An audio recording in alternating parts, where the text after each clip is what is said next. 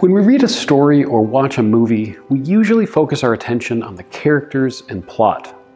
But we should also pay attention to a third important element of storytelling, the setting. A setting is the time or place in which a story is told. All stories have a setting, even this one. The setting of this video is a weird blank void, and you may not think that it influences the way that you understand the video's content. We can probably all agree that you'd interpret the lesson differently if the setting were, say, this, or this, or this. As these differences suggest, setting is much more than a mere backdrop for human action.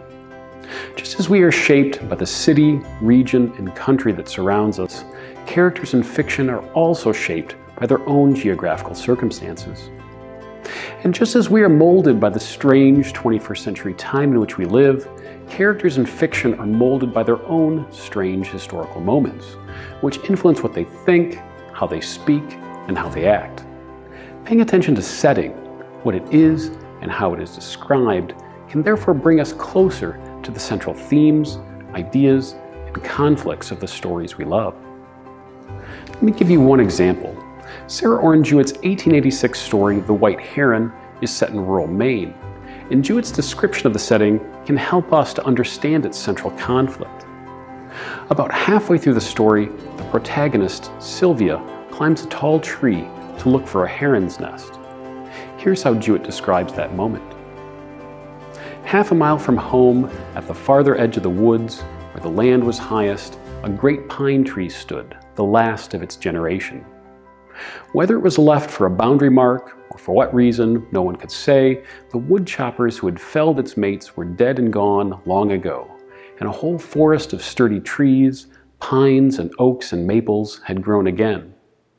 But the stately head of this old pine towered above them all and made a landmark for sea and shore miles and miles away.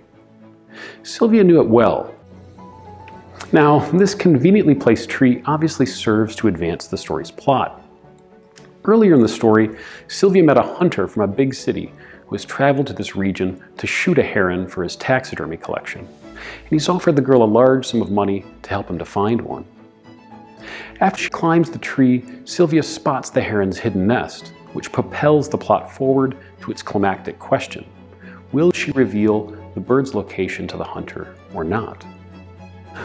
But the description of the tree also expands this individual story of a young girl and a hunter into the story of a more general tension between rural and urban areas in the United States. By calling the old-growth pine tree the last of its generation, Jewett depicts rural Maine as a site of resource extraction, in this case, timber extraction. The other old-growth trees in the area had been removed long ago, presumably to support the development of eastern cities like the one that the hunter calls his home. And this scarcity extends to the dwindling white heron populations in the area. The heron's feathers had, in the late 19th century, been used in hats for fashionable big city ladies, and the bird had been hunted to near extinction as a result. Thus, what seems like a simple, throwaway description of an old-growth tree in fact plays a central role in our understanding of the significance of the decision that Sylvia must make later in the story, linking the individual story of a girl and a hunter with a larger history of that region of the United States. Setting not only helps to clarify a given story's themes, it can also help us to understand a character's worldview through how they think about their surroundings. As Sylvia's thoughts on the tree suggest, she views her rural setting as a place of wondrous secrets, grandeur, and dignity. This perspective stands in stark contrast to the hunter's thoughts on the same setting, which Jewett reveals through a technique called free indirect discourse in an earlier passage. When the hunter sits down to dinner at Sylvia's grandmother's house, he thinks, "It was a surprise to find so clean and comfortable a little dwelling in this New England wilderness." The young man had known the horrors of its most primitive housekeeping and the dreary squalor of that level of society which does not rebel at the companionship of hens. This was the best thrift of an old-fashioned farmstead, though on such a small scale that it seemed like a hermitage.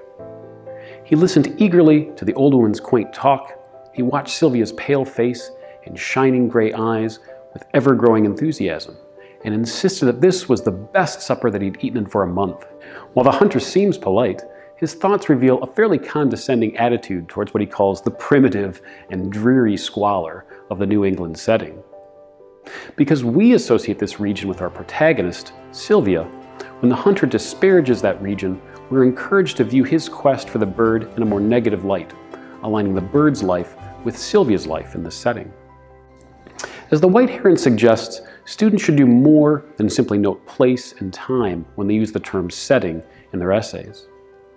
Instead, they should consider the many ways in which place and time shape our understanding of the story's characters, plot, and themes.